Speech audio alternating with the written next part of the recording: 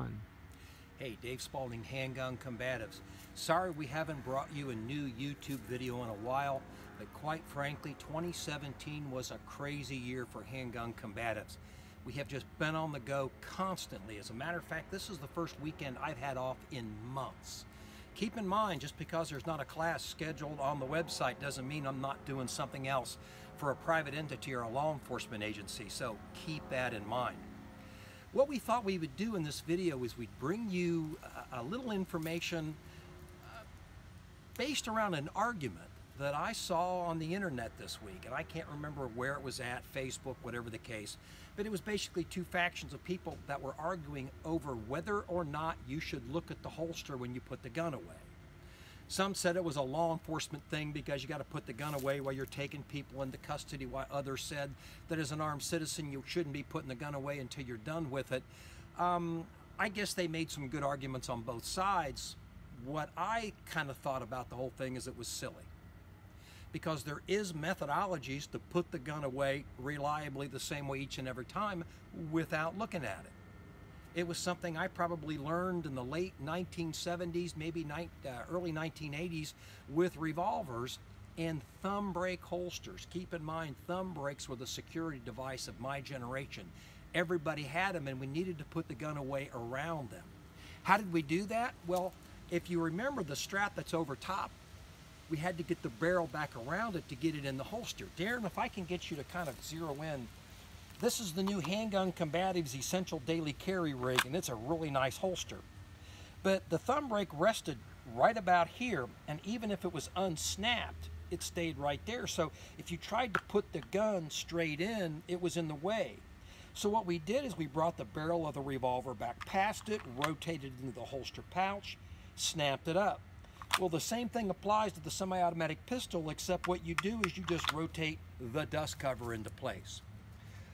What's great about that is the gun comes up, it goes out, and it goes back in the holster the same way. It comes straight back past the body, rotate it into the holster pouch, put it away, very easy, don't have to look at it. When I was filming my Panteo videos recently, several of the cameramen were kind of amazed. They said, you put your gun away each and every time, never have a problem with it. Whereas a lot of our other instructors kind of struggle getting it back into place. Well, it's because they're trying to go muzzle down. Keep in mind, if you're going muzzle down, you're trying to go here like this. And if you don't get it in the right spot, kind of like threading a needle, then things start to happen where people start turning the gun like this. Do you see the problem we're going to have here? You don't want to do that. You want to keep the muzzle straight forward of your body, because all the people in the world, you don't want to accidentally, inadvertently, or negligently shoot your number one. So gun goes straight out, it comes straight back, rotates into the holster pouch, no problem. What if you've got a concealing garment like a jacket? It's not a big deal. All you have to do is, as you're coming back, just make contact with your torso, with your elbow, drag the garment back out of the way, put it back in. Now you're going to say, well, gee, Dave, what about the ever popular appendix carries? No problem. Just so happened that I have a Raven Eidolon here, which is a wonderful representation of this breed. We'll put this in place real quick for you, and we'll show you that the technique will work just fine. Okay, there we go. So what do? We rotate the dust cover into the holster pouch. A lot of people are always talking about the dangerous thing about appendix is you're pointing your gun at your nads.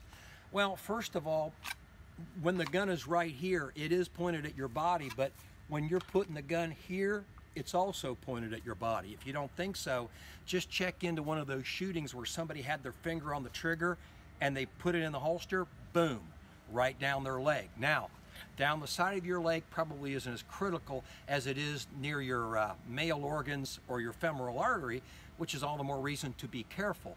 But rotating the dust cover in does the same thing. All I'm going to do is I'm going to bring it back, and I'm going to keep the muzzle over here someplace. So I'm going to bring it back. I can just lean back a little bit. I can rotate the dust cover into place. Done. Draw from the holster, up, out, rotate it back in, boom.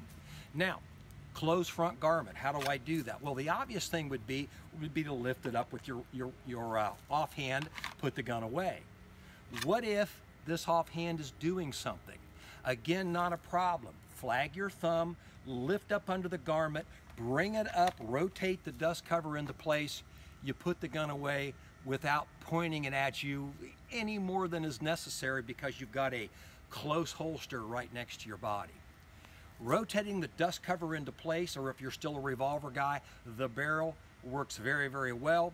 Keeps the gun away from you. It keeps it in the direction that it was coming from anyway, and you can do it without looking at the holster, so you got enhanced situational awareness. It's really not an argument, folks. I don't know why people do. Dave Spalding, Handgun Combatives, thanks for checking in.